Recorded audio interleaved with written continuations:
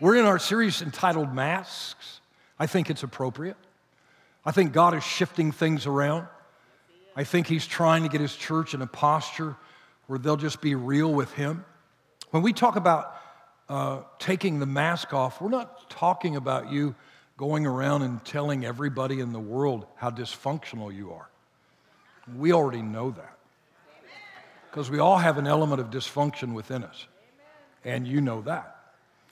And so last week we launched this series. We began to talk about we wear masks and we hide from God because Adam and Eve hid from God because of their shame. Many people today are afraid to come to church, afraid to go to a life group, afraid to engage in a Bible study, or afraid to even read the Word themselves because of what they have done in their past. And they begin to hide from God. And so we discovered that there are three things that cause us to wear masks. And one of those things is that we have had some painful, sinful experience. And sometimes we can get over the experience, but the shame tries to linger and it marks us deeply. And the second thing is this: we identify what we did and we take what we did and we make that our identity.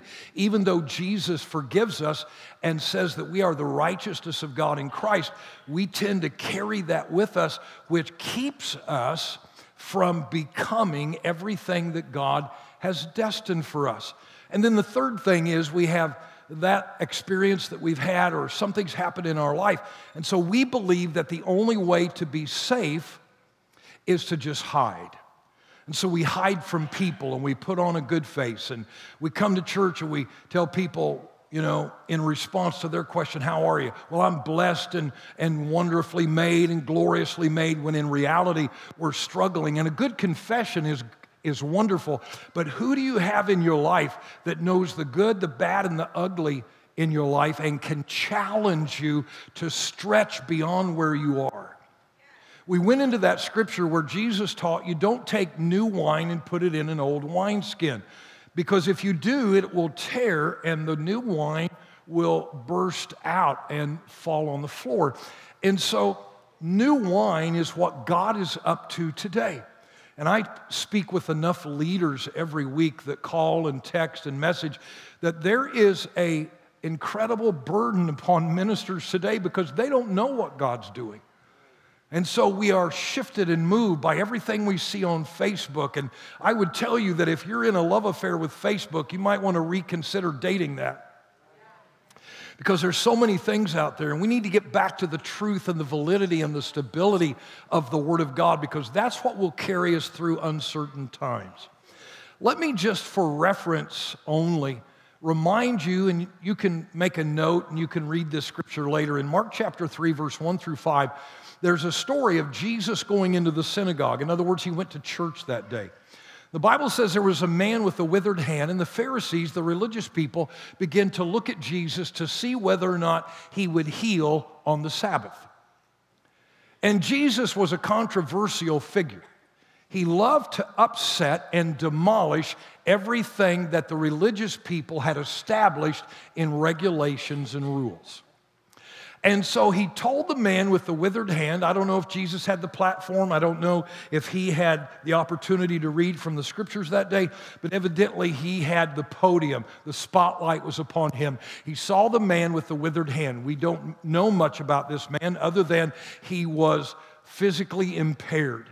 And He told the man with the withered hand, stand up. About that moment, the religious folks were just vehement. They were angry, because on the Sabbath was not an appropriate time to heal. And I begin to hear from religious people all across the United States and around the world that as we begin to stretch and do things different, that this isn't appropriate, that's not appropriate.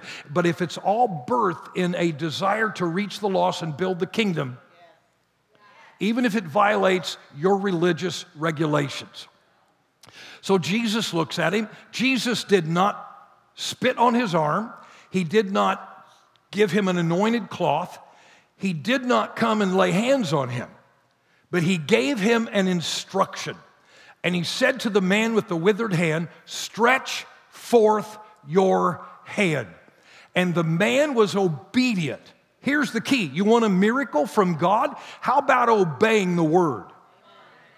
And the man stretched forth his arm and immediately was made whole.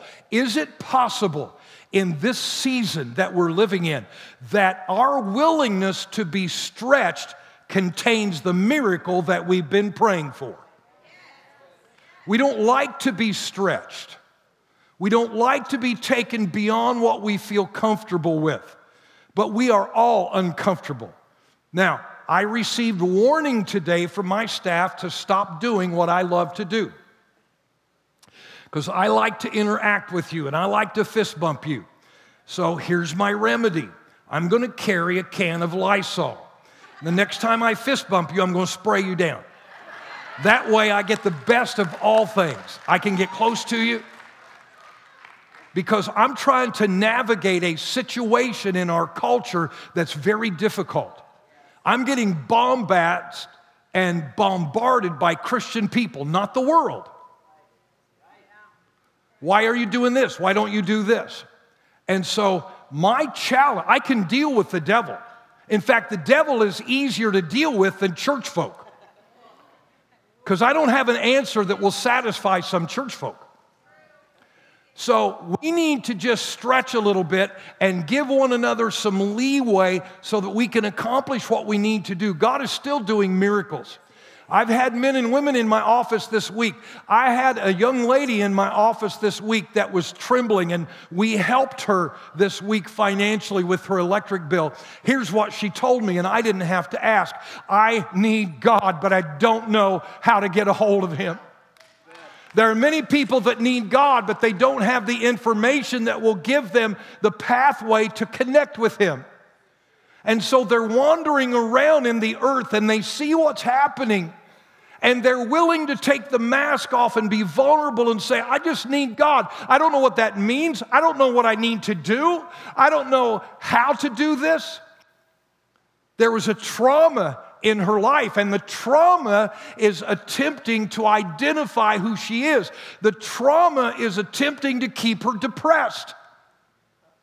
But when Jesus is Lord of your life, and you have somebody that can speak into your life, you can be vulnerable and take the mask off that is deceiving you. Let me take you to James chapter 1 and verse 22. Don't just listen to God's word, you must do what it says. You need to be a doer of the word. Otherwise, you are only fooling yourself. The King James says this, be doers of the word and not hearers only, deceiving your own self. John chapter 8 and verse 32 says this, and you will know the truth, and the truth will set you free. You might say, well, what is truth? His word is truth. Jesus prayed in the garden and said, Lord, sanctify them by thy truth. Thy word is truth. Can I just draw a line in the sand today? Muhammad is not truth. Confucius is not truth. Mormonism is not truth. Jehovah's Witness is not truth. The Word of God is truth. Jesus is the way, the truth, and the life. And as we stand for Him, God is going to help us. I want you to watch this. Hi, my name's Jean Titus, and I'm 66 years old, and I've come to New Life for over 30 years. And I love God with all my heart, soul, strength, and mind, and have a story to tell, just like everybody else has a story to tell. I was raised in United Pentecostal Church. My dad was a Pentecostal preacher. My grandfather was a minister of the gospel. I have a couple uncles that are ministers of the gospel. So it was a pretty much given that I would be raised in that setting. I remember sitting on the curb of a sidewalk with another little girl around 10 years old, and somehow we started talking about religion. And in my mind, I can't remember if I spoke the words out to her, but in my mind, the way I was taught, that she was going to go to hell unless she believed in United Pentecostal religion. And that was one way and the only way. I was raised in a church, very legalistic.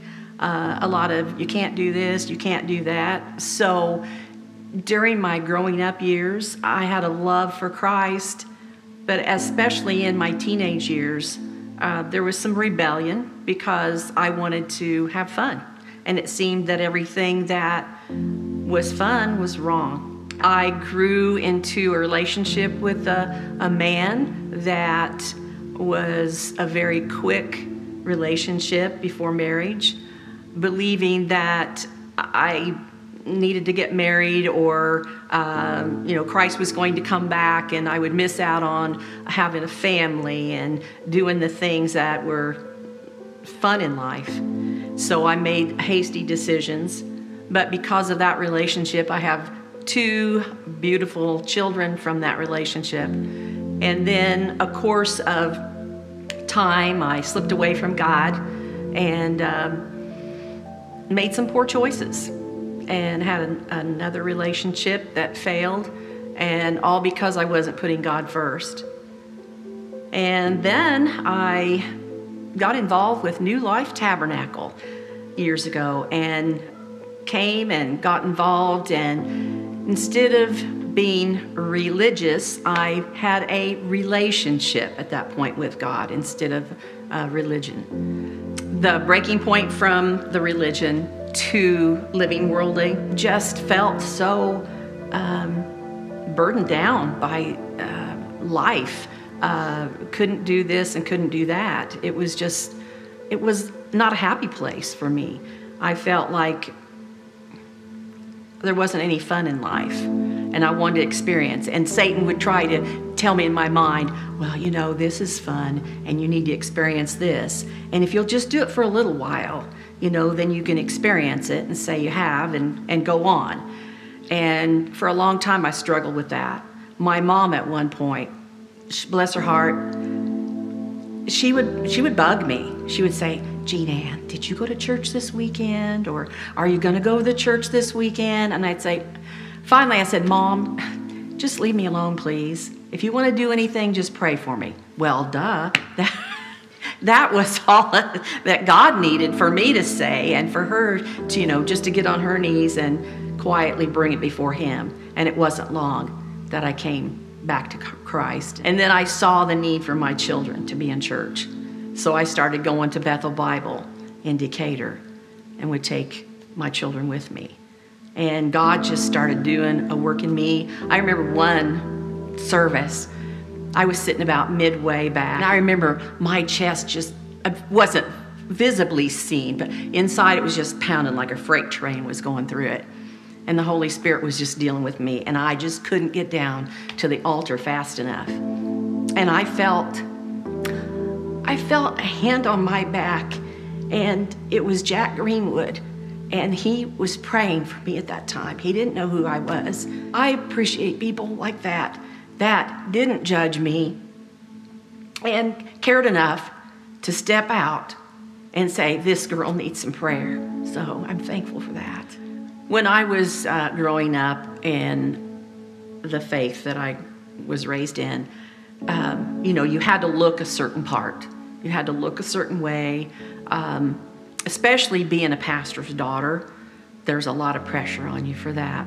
The pressures of all those restrictions and the legalistic part of it was just bringing me down. But then when I began to understand a relationship with Christ, as I got older and experienced those things and thought, hey, this world has nothing to offer me, just heartache after heartache.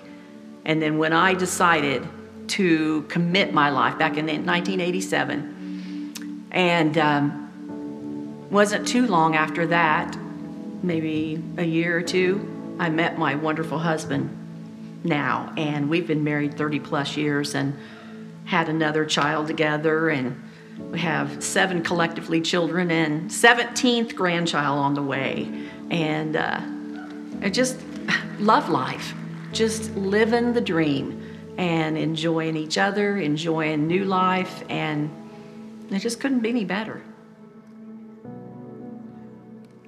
Wow. It's not just one particular denomination, but I think there are a lot of religious things that happen in many denominations, and they create an atmosphere where people have no choice but to wear a mask and to adhere to rules that are set that are not in the heart. And if the heart is not changed, nothing is changed. I remember one Sunday night, Jean Ann came to the altar and she looked at me and she said, if I don't find God here, I'm done. I'm done with my search. The power of God hit her that night. I believe the power of God wants to do something in our life. But people are seeking and searching for truth. If there is somebody in your life that loves you and approaches you and gently says there is something you need to change, listen to them. Don't stiff-arm them. To all the young ladies that are looking for a young man, if your friends, your cousins, your relationships in life, if the lady at IGA tells you the guy you're seeing is a jerk, and you go, oh no, he's had 3 affairs on me and he never calls me, he never looks out for me. Don't stiff-arm them. People that love you, that confront you and say there may be something wrong in your life. That's how the kingdom is supposed to work. Maybe you're looking in the mirror today and you're 5'10", 101 pounds, and you keep saying, I'm fat, fat, fat. No, you're not. You need somebody to help you navigate the trauma in your life instead of wearing a mask of deceit that leads to destruction. I believe that God is allowing pressure in our life, and we need friendships in our life that will look us in the face and say, listen, your anger is not healthy. Your explosive anger is going to hurt other people and has hurt people, and you're hurting yourself. And by the way, if somebody approaches you and goes, you are just overspending, your closets are full, your kids' closets look like Toys R Us, and we tell them to mind our own business, and yet we want people involved in our life, but will you let them in to help you remove masks that we create because of painful situations, because of shame? The Bible is very clear. If we're not doers of the word and we're only hearers, we are fooling ourselves. We are deceiving ourselves, and we put our ministry, our value, our gifting, our ability to influence other people, we restrict it and we put it on hold. Thank God for people in our life that are willing to be truthful with us. Even when we don't want to hear it, we know it's going to help us and liberate us. That's why Jesus said, you'll know the truth, and the truth will set you free. I'm not talking about people that constantly critique everything in life that you do. I'm talking about people that love you, that say, listen, this issue in your life is going to do damage in your relationships, is going to do damage in other arenas of your life. If there are problems that you're struggling with, maybe you've got a teenager that has a little bit of rebellion. I don't know a parent in this house that has not had a teenager that's had some element of rebellion. How we deal with it. I heard a comedian last night say, my son is 30-some years old. He's living in my home. He's become one of these millennials that believes that the world owes him everything. And then this individual said, you know what? I've done everything in my power to help him. I've bought him cars. I've helped him out of jams. I've tried to run interference in every facet of his life. And then it dawned on this mom, I created this monster. And so we need to learn to give proper direction and instruction, because if we don't raise our kids, our school system will, and the world will. In fact, it's already happening. I'm wondering if we could rise up and say, listen, at the risk of you not liking me, son, I'm not your friend, I'm your dad. And I'm going to give you this long adage, someday you'll thank me. It may be years from now, But someday you will be glad that I set parameters in your life and helped you be real. What is God trying to show you? Or what is someone else, as God's hand is upon them, trying to help you with?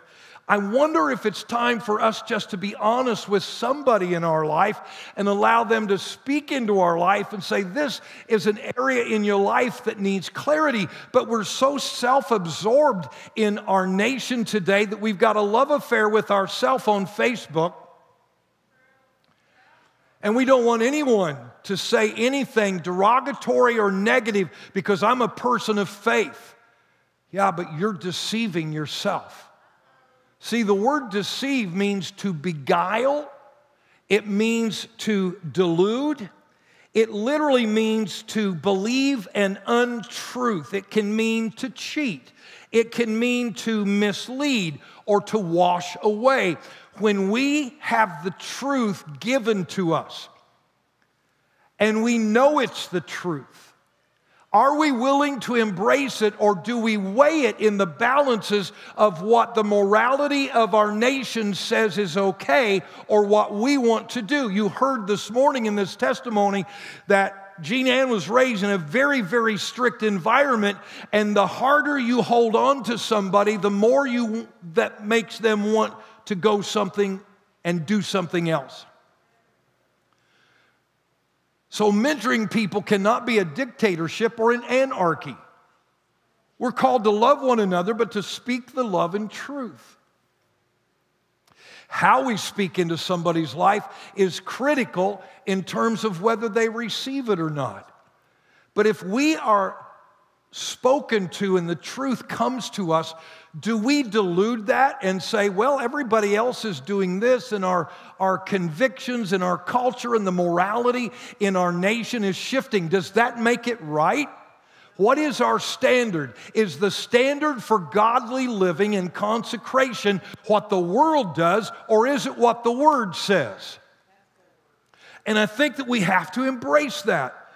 Some of you have been believing a lie for so long that two things will happen today. Some are already thinking in their mind, there's things I need to change, there's things I need to shift. And today you're in your mind making an inventory of how that's going to happen. For some of you, it will be a process. Because we've isolated ourselves in this culture to the degree that we have 6,000 friends on Facebook and none of them are willing to tell us the truth. And when somebody tells us the truth, we almost need a paramedic there with oxygen. Because the truth is becoming a rarity. The scarcity of the truth is creating a greater desire in my life, and I think yours, for the power of God. Lord, we need you more than ever today. The Bible says in one of the Old Testament prophets that in the last days there'll be a famine of the Word of God, of hearing the Word of God. And of all the things that we hear, is it possible that we are deceiving ourselves? And when we wear a mask, we can't always see clearly, and we do not always have the clarity that we need. One of the other definitions of deceive is imposing a false idea resulting in helplessness.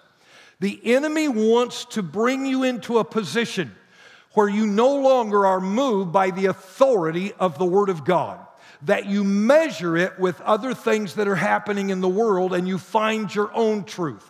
When you do that, you are left helpless. When you are left helpless, you become a victim to the enemy and what he desires to do. You become very vulnerable. But the Old Testament scripture says, buy the truth and sell it not. Let the truth be the measuring tool of your life. Let truth of the Word of God be the gauge. Open your life to someone that you trust and tell them, I need you to be honest with me. But if you don't want them to be honest, don't ask them. Because all of us have people in our life that love us, and those are the people that we should bring close to us and say, listen, is there anything that you see in my life that could hinder me from walking in the power of God? Because in that moment, we make a decision whether the kingdom is our priority or we just want what we want. And we live in a world today where people are self-indulgent. They want what they want when they want it. And I'm as guilty as anyone. I went to McDonald's the other morning to get my senior coffee. So glad to be 67. Because it only cost me 50 cents while you young bucks are paying $2.50 and $4 for something that doesn't even taste good. And I'm waiting a little longer, and all of a sudden my impatience kicked in. And I'm wondering, what in the world? Did they not hire enough people? Probably some of these young people that are working up there and don't know what an Egg McMuffin is. All I want is a senior coffee. How hard is that? But I have pulled up, and they have told me, sir, could you wait for a minute because we're brewing a new batch? And I waited 15 minutes. Finally, I went in, and they forgot about the old guy. So it's very easy to become impatient and to hide it. But I have the great opportunity of being vulnerable. What is your platform? Who do you have in your life that will help you with things in your life that you need help with? Some have been wearing religious masks.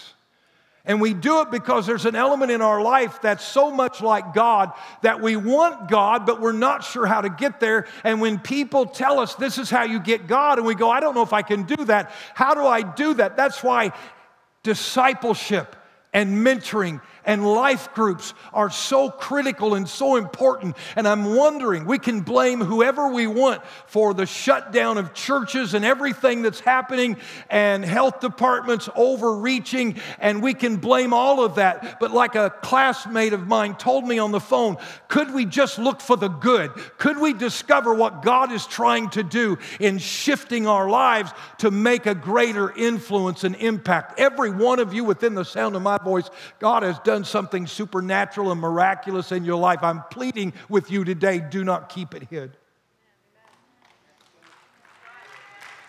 When people are deceived, there will come a time before the coming of the Lord in 2 Thessalonians 2:10 and 11 and 12 that the Lord will allow a delusion to come and people will believe a lie and be damned. How many of you watch people believing lies today and they're walking in so much fear? Not wisdom, fear. And fear is restricting them, and fear is holding them back, and fear is just overwhelming them. Let me just make this statement. Those who don't know what they don't know. This is an incredible revelation. It took me a long time to think about this. Those who don't know what they don't know. They don't know. And the only thing that's going to liberate them is the truth of the Word of God. I believe I'm in the right place, and I believe I'm with a group of people here and that are watching that believe unequivocally that the Word of God is settled in heaven, and it is the truth, and it is a manual for life that will help us succeed and see every need in our life met. There are two truths that I want to examine just for a moment of those that are self-deceived. Let me remind you of the scripture in James. Be a doer of the word and not a hearer only, lest you deceive yourself. In other words, unless you end up in a place where you are helpless. Unless you find yourself in a place weighing truth against our culture and diluting the power and the effectiveness of the Word of God. If you ask my wife, she bought me a Bible when I first started dating her. I don't know that we were dating. I think I was trying to trap her, and that's the truth. And she was trying to avoid it as much as possible, and that was the truth.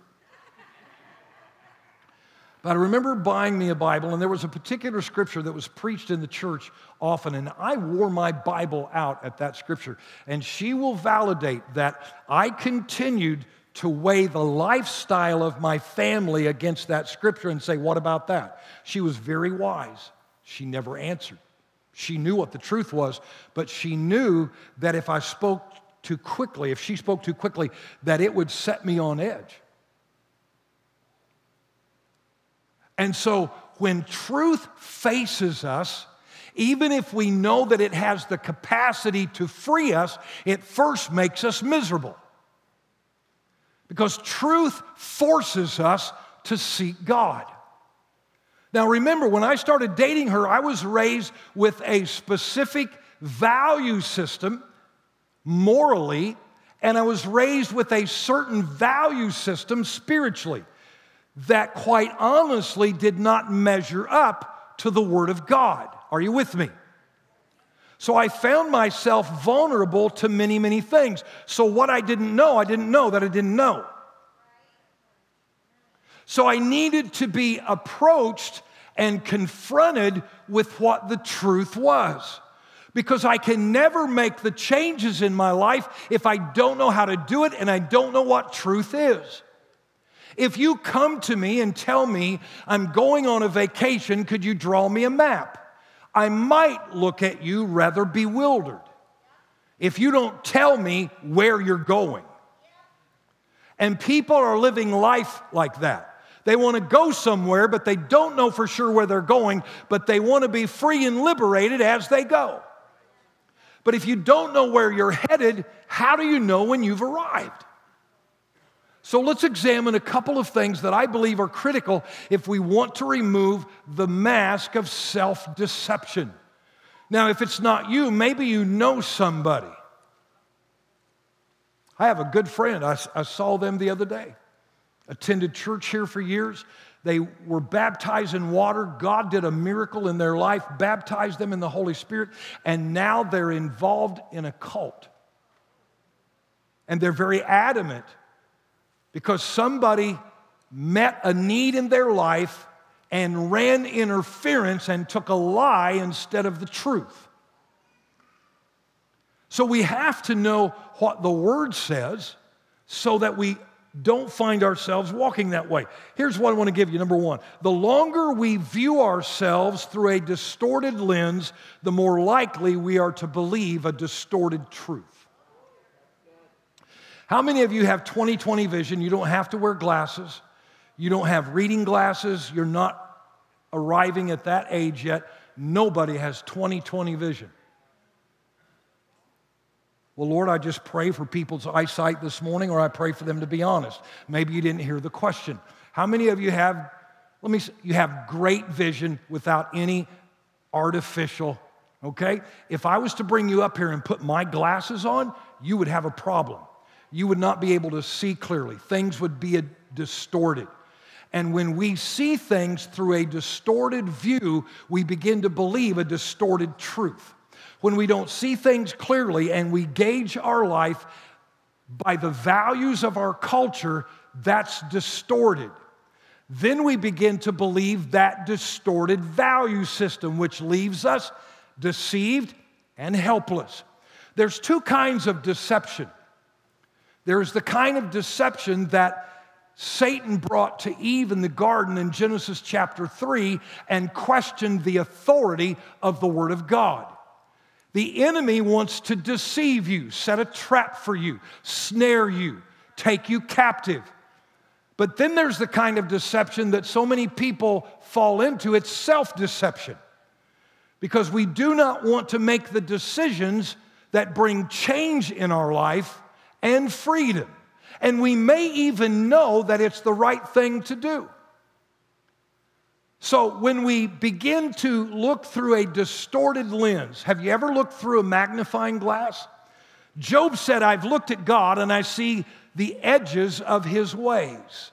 When you look through a magnifying glass, you can see the articulate weave of material very clearly within a particular arena, but the edges are very blurred.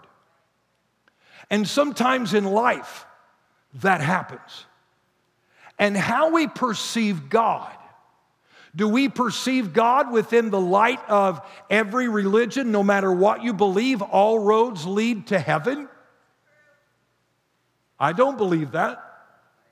I believe that Jesus is the way, the truth, and the life, and if you're not covered by the blood of Jesus Christ, heaven is not your home.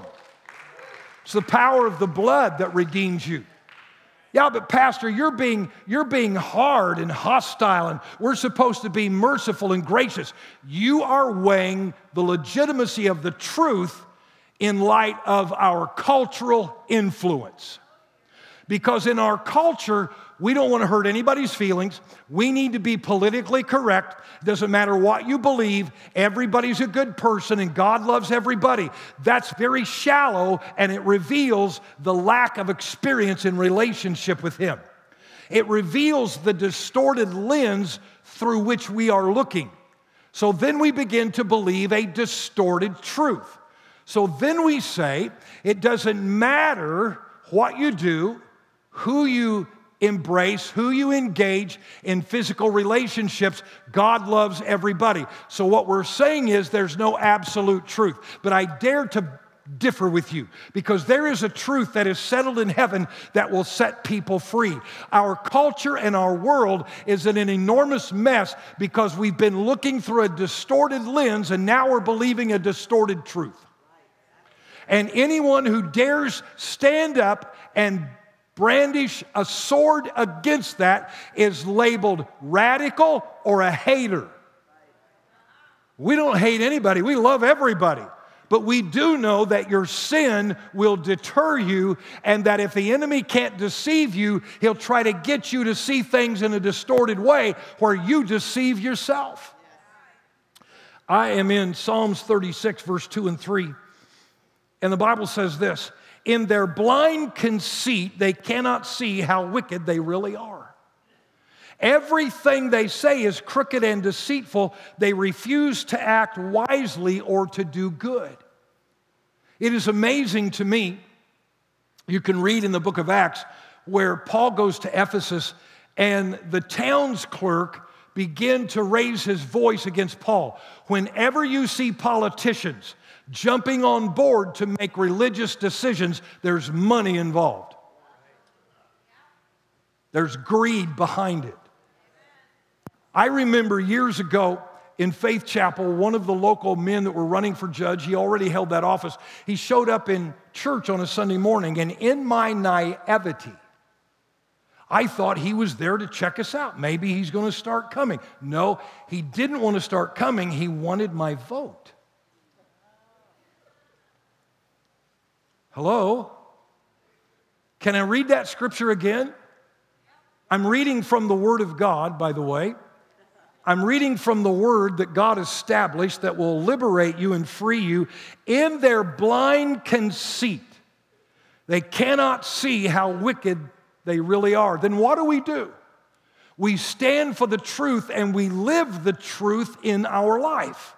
We live out the liberty and the freedom of the truth of God. Our testimony today said there were certain restrictions placed upon her that were viewed by the church as necessary to go to heaven. All of those rules are unnecessary if you have a relationship with Jesus. The things the church tried to get them to do, if they really would allow people to have a relationship with Jesus and continue to create an atmosphere of the Spirit and of the Word, they would do what was trying to be forced upon them. Hallelujah. And so, what do I do when I don't know what to do? Have you ever had children or friends say, well, I'm going to go do this, and your eyes got real big? And people looked at you like, well, there's nothing wrong with that. Other people do that. Well, if you're going to jump off a cliff, or if somebody else is doing it, are you going to do it? I need an usher to help me here, because there's a little 100-pound girl outweighing two mamas. It just is what it is. It's our daily Sunday morning wrestling match. So we're getting our cardio workout. You want to be taken to the blue room? Sorry. All right, we'll wait till you make your exit. Wave to everybody. Wave, say goodbye. See that? Some people act up because they just want attention. Hello? You haven't had a child like that? That will just act up because they want your attention? Can I give you a recommendation? Give them the attention first so that they have what they need.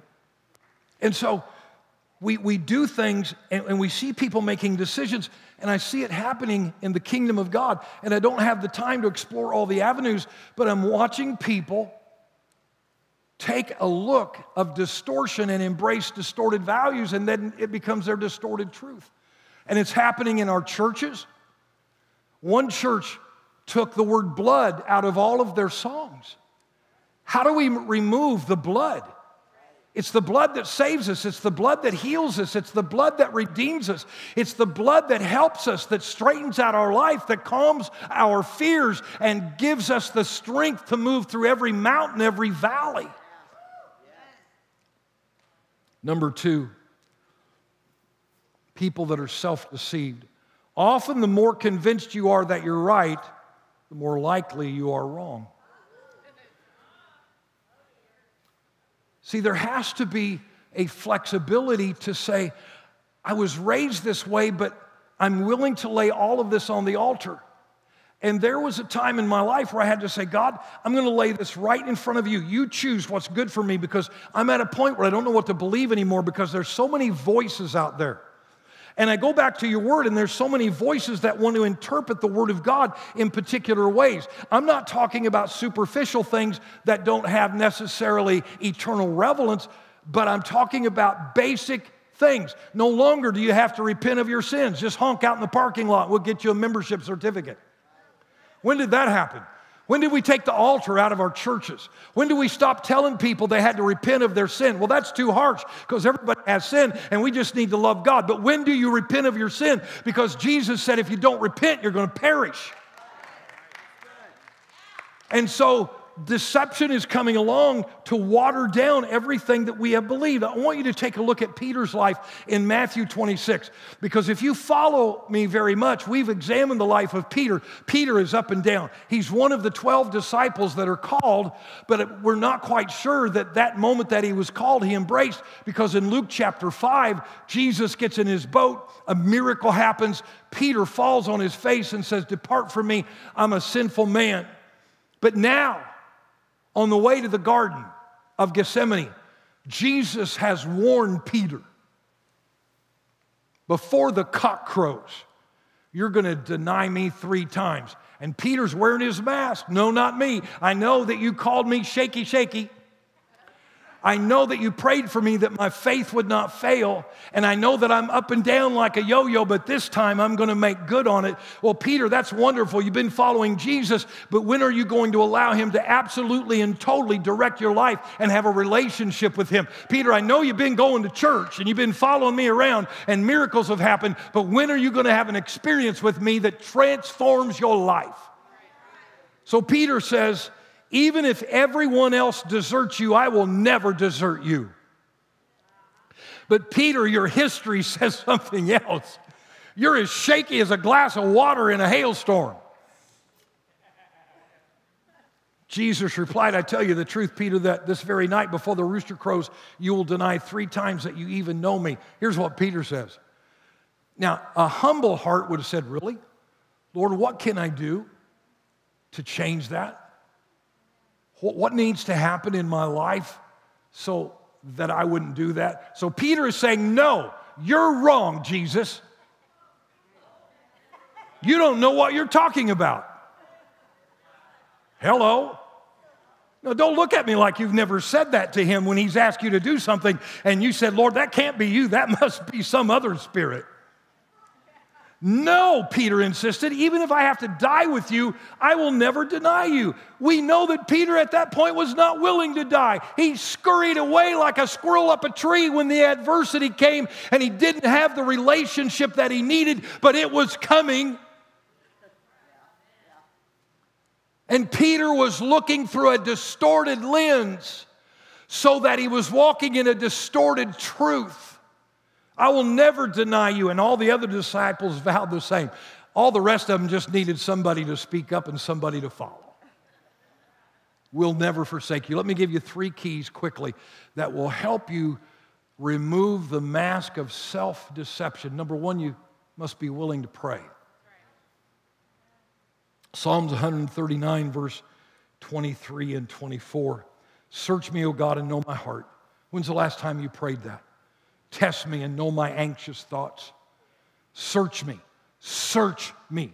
I open the corridors of my life, examine every room of my heart, even the one that I have blocked and crossed off and yellow police tape on that says to you, Jesus, no entry. I'm hiding that from you. And he says, I already know what's behind the door.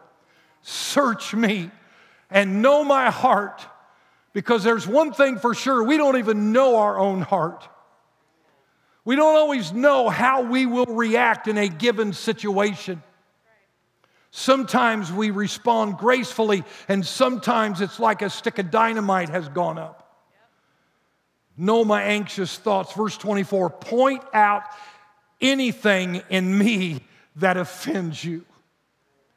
God, is there anything in my life that offends you? Search me.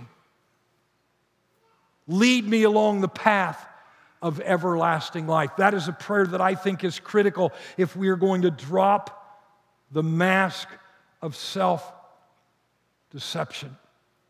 We were having a Bible study in my parents' home. We were up on a Thursday night, and we had a couple that was coming. I've shared some of these things. I've shared this story before, but I'm getting old, and I have a right to share it again. And they were a thorn bush in my life. Have you ever had anybody that was a thorn in your life? Anybody ever have a thorn bush in your life? Okay? Maybe God's wanting to change something in you. They eventually left the church, and I felt rejection and felt bad. And then the Lord spoke to me and said, you know what, stop feeling rejected, because here's the deal. Is it possible that maybe I remove them from your life because they are not helpful to where I want to take you? And we're stewing in rejection. And God's saying, I'm just trying to separate them out of your life because they're a load you don't need. So anyway, on the way home, we had an hour drive, and in our 1979 canary yellow Chevette, the Lord dropped a scripture in my heart from Psalms 119 and verse 165. I went, this is what I need. Come on now, listen to me. I've got my mask of self-deception on. I don't think this scripture has anything to do with me. I'm going to take this arrow out of my quiver, and I'm going to shoot it at them, and they're going to see that I'm right. And that scripture says this: great peace have they which love thy law and are offended at nothing. That's good. Well, it wasn't at the time. I didn't like it at the time. But then I discovered I'm not always right. Please don't tell my wife that. She's sitting here. Please block her ears, Lord, because she thinks I'm right all the time. God bless her heart. One of the greatest things you can do is to pray those things, but one of the avenues of prayer is worship, because worship changes your perspective. Worship attracts the presence of God. It's in worship that God can speak to you. Worship is really a form of prayer. Why would you approach somebody and give them honor and glory and reverence if you didn't believe they had the ability to help you and to strengthen you?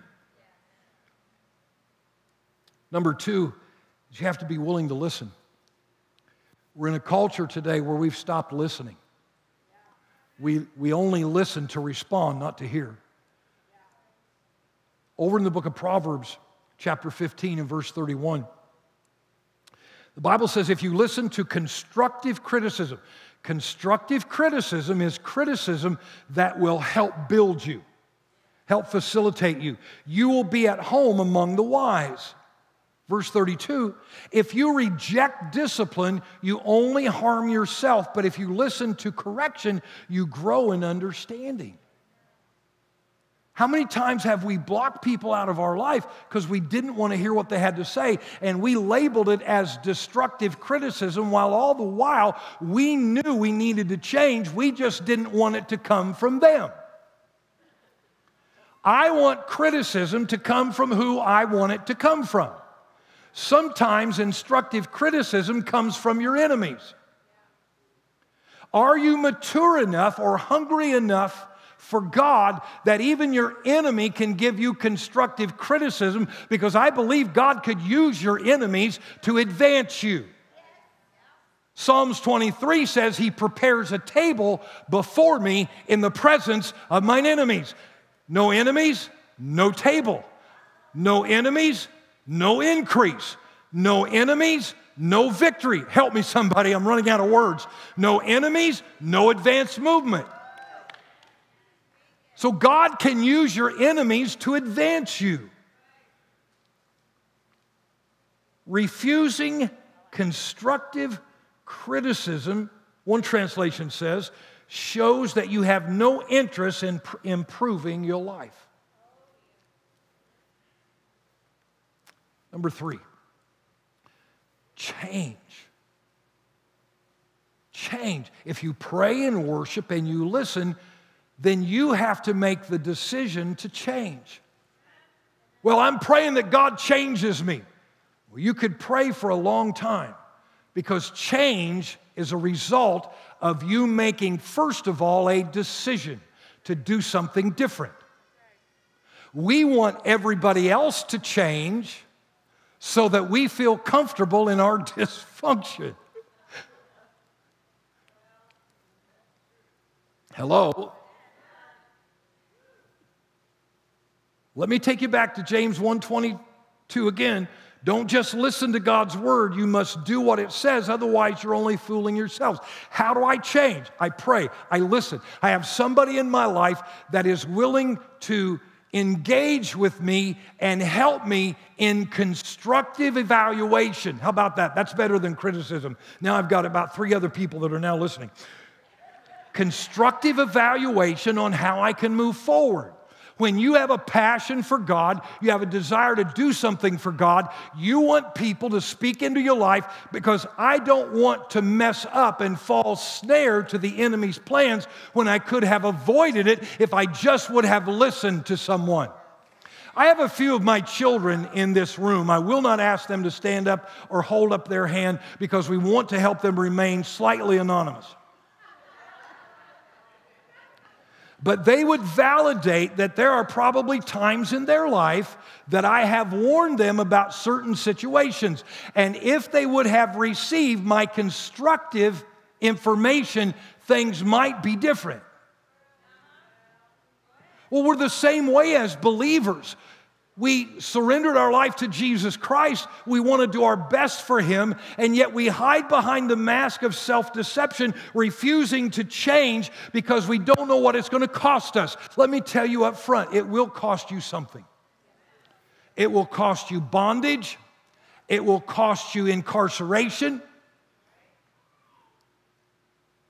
It will cost you the willingness to avoid those things. Because you will know the truth, and the truth will do what? Set you free. Jesus says in the same portion of Scripture, you shall know the truth, and the truth will make you free. He didn't say the truth will set you free. If you are created to be free, then it is improper for you to be incarcerated spiritually, to be restricted. God created for you to soar, to be liberated, to be free, to be delivered, to not be hindered by past dysfunctional trauma, to not be restricted by temporary relationships that have no long-term benefits. Change. You say, well, I would change, but excuses are the crutches of the uncommitted. How long will the church make an excuse for why they can't do what God has ordained and empowered us to do because we don't want to make any changes in our life and we're too comfortable? The day of being comfortable, in my opinion, is pretty much over. Hello? Have you noticed what's happening in our nation? Have you noticed what's coming to a community close to you? Have you noticed that there are God haters out there? And you're the light of the world. A city set on a hill cannot be hid. You have the capacity and the ability and a God that loves you and embraces you, that will help you in every situation. And if the church is willing to be honest and say, Lord, forgive me, examine my heart, walk through the corridors of my life. Is there anything that is offending you? We sometimes look at the world and we look at the idolatry that's in the world. There are 2 forms of idolatry, and then we're going to pray. There's a kind of idolatry that takes that which is common and makes it divine. a stone, a tree, a rock. I was in a drug rehab ministering to some young people. I was invited there, and one young person walked in that was a Satanist by confession, sat down next to me for 10 seconds and asked the leader, "Can I leave? I'm not comfortable here." Unbelievers ought to feel some kind of conviction when they get around you. There ought to be so much holiness in you, so much of the power of God, so much of the power of the blood on you that when a mosquito bites you, he starts singing, "There is power, power, wonder-working power in the precious blood of the Lamb." So I talked to another individual, and they said, "We don't understand your God." I said, "Well, what is it that you worship?" He said, "Well, I'm a naturalist." I said, "So you worship the trees and the stars?" They said, "Yeah." I said, "So it's interesting, that tree that's out there in the meadow, you would be willing to say that it has some elements of divinity and worthy of worship?" "Yeah." I said, "That's interesting because the tree's out there and you're in here and the tree is not helping you."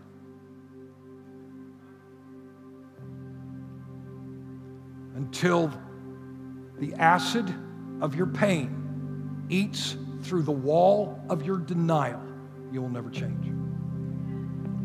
But somebody in your life that is close to you, that you love, and you know they love you, if they approach you and say, "Listen, I'm really concerned.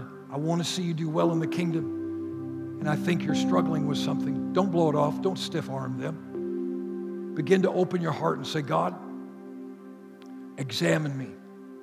Walk through the corridors of my heart. Is there anything in my life that is offensive to you?" The second kind of idolatry is taking that which is divine and making it common. And that kind of idolatry is prevalent in our churches today. Because we give the ball games and the concerts more of our lung power and worship than we do our Savior. And now we're in a scenario in our country where I don't know of anyone that doesn't have some element of frustration in their life about how things are going or not going or the way they should be going. And all of a sudden, it's beginning to reveal those things in our heart that might not be like Him. And if this is what it takes, then so be it. God, it's your church. And you said that you'll have a church that is without spot or wrinkle or any other blemish. Examine my heart, God. Are you willing to pray that today? Are you willing sometime to take this and think about it and say, "God, examine my heart. See if there be any wicked way in me, anything that's not pleasing to you. Is there anything that offends you? How do I represent you, Lord? What are you trying to speak to me? What are you trying to do? How are you trying to position me? How are you trying to posture me?" And all of a sudden, the Lord gives you some insight about the potential in your life, and you disqualify yourself and say, "I can't do that." Is it possible that God can extract more from you than what you even think you're capable of because He put it within you?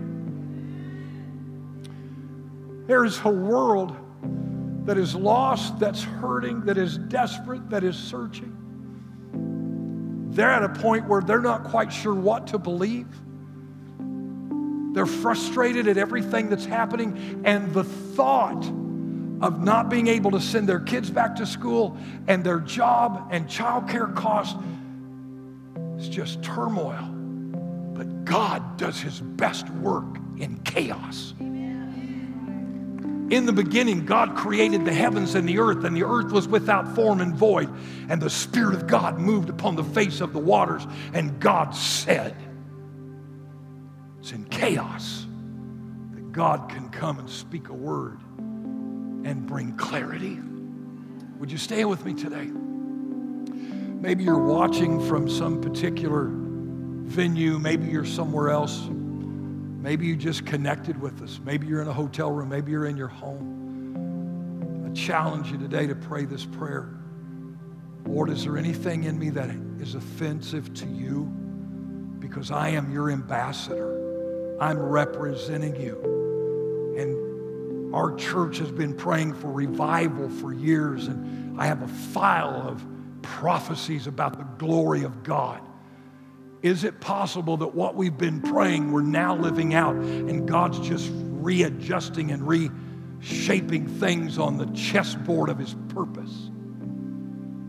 There's some changes that I'm having to make. Can I be honest with you? I don't like it. But God didn't ask me if I liked it or not. He said, are you willing to follow my instructions, and are you willing to be obedient? Maybe you're watching today, you've never given your life to Jesus Christ. Maybe you're not totally sold out. Maybe you're in this auditorium. Maybe you're taking your relationship with Jesus for granted. Maybe you are not flowing in the power of purpose to the degree that God would like for you to. And maybe today you are one of the ones that needs to pray this prayer. Lord, walk through my heart, test me, examine me. See if there's any wicked way there. Is there anything that offends me? Maybe you need to give your life to Jesus today, and you're watching because some of you have been watching and you're praying that prayer because you've let us know. Send your prayer request to us. All over this building, we're going to pray this prayer today. We're going to believe God for transformation in your life and change in your life. And God can help you navigate this chaos in our culture and bring you life and victory and strength, peace and joy. All over this building, somebody's watching, somebody's praying today. Would you pray this prayer with us today all over this building? Lord Jesus, I come to you today. I open my heart to you. I ask you, Lord Jesus, forgive me of all my sins. Come into my life. Live your life through me. I'm ready for this journey. I don't know what it holds, but I will trust you. I will walk with you. Help me today. Cover me with the blood of Jesus Christ. Thank you for this great salvation. In Jesus' name. Father, I thank you for these great men and women that have gathered in this place under the balcony of your blessing, those that are watching today. And I pray, God, we lift our heart to you in this house. Lord, there's so many that we know that are lost and undone and need your touch. But God, we ask you because we know that your examination begins in the house of God. So we ask you today, Lord, if there's anything within us that has been offensive to you, forgive us today. Help us. Show us how to change. Give us the strength to make that decision, because the most powerful thing we have in our life is the ability to choose today to make the changes that are necessary, that will bring the miracles that are available. God, we honor you and we thank you. We give you all the praise, the honor, the glory. In Jesus' name.